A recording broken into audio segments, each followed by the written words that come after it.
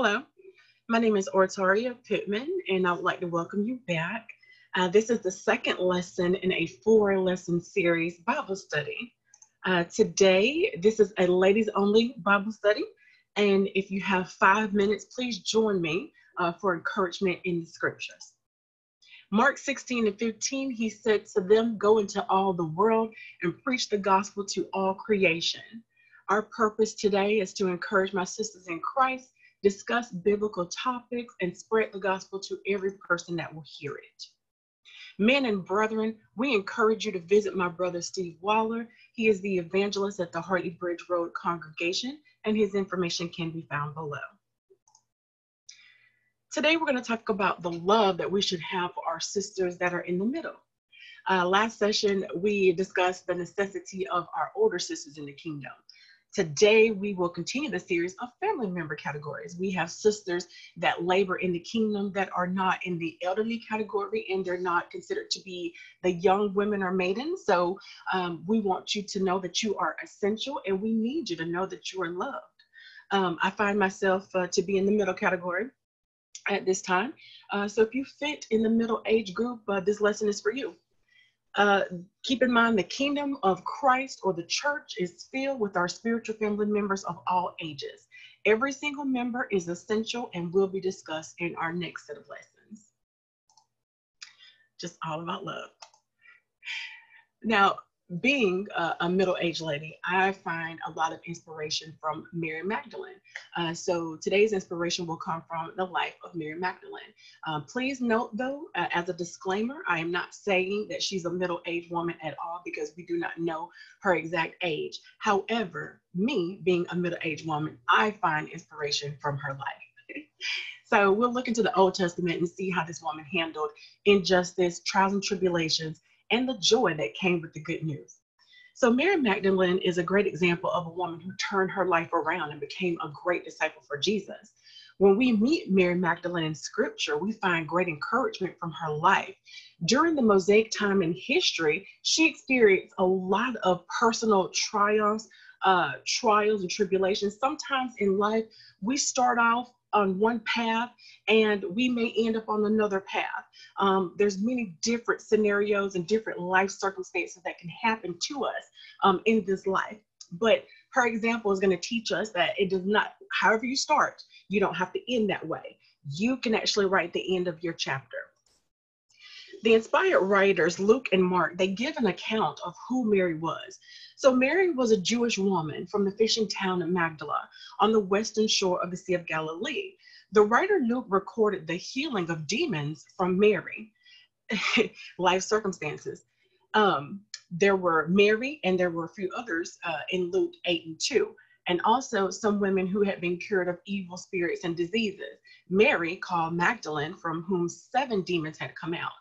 Whatever circumstance led Mary to being enslaved by demonic spirits, it is what she did after being delivered is where we find our inspiration. So that's a prime example of whatever life circumstance that she found herself in originally, she did not stay there. She did not have a why me party. Instead, she dedicated her life to Jesus's mission, which was to please the Father. So immediately we see a change. After she is healed, she devotes her life and every aspect of her life to please the Father's mission here, which was to help Jesus. Our Christian mission, this is where we see the similarities in our mission today, because we are tasked as Christians to continue the work of Jesus by spreading the gospel. That is not our only mission. We are to live our lives a living sacrifice. This means to give of our means and time to others. The Mosaical law, which was given to Moses on Sinai, the Bible recorded that Mary supported her fellow Jewish brethren and helped in many different ways while being under the Mosaic law. The Mosaic law was given to the Jews at this time in history. All of the Jewish nation at this time were considered to be brethren. This is a type of bond, much like we are in the spiritual kingdom today. Only back then it was more so physical, and today ours is spiritual. So what can women do to help? In Luke 8:2-3, it lists Mary Magdalene as one of the women who traveled with Jesus and helped support his ministry out of their own resources. Women can make items to encourage others who are in distress, give of their finances, speak encouraging words to others, teach women and children the Bible, and the list is endless. As mentioned in the previous video, women have a huge influence in this world. We must use our influence to love and to encourage and stir others up to good works as well. Finally, let us be encouraged to go the extra mile with those of the household of faith. We must display sincerity and empathy like Paul taught in Romans 12 and 15. He said, rejoice with those who rejoice and weep with those who weep. That helps us to understand that we are to put ourselves in other people's perspective and their shoes to try to see how they're feeling. And we have to do everything we can to try to help. So Mary's life reminds me of just an individual who went the distance. Mary and others supported each other during the best and the worst of times in the Old Testament by sticking together. Those of us on this side of the cross have many means to communicate with each other: telephones, cell phones, internet, text messaging. There is nothing like your physical presence, though. Sometimes just being present in times of struggle, distress, or sadness can make all the difference. Mary was one of the women and the friends who went the distance with the Lord on that tragic day of his crucifixion. Near the cross of Jesus stood his mother's sister, Mary, the wife of Cleophas, and Mary Magdalene. And that's found in John 19 and 25.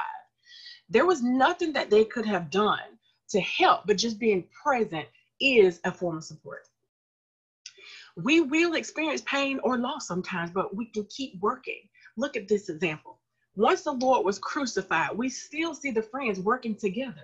In this scripture, we find them preparing for the body of Jesus and helping each other through their grief.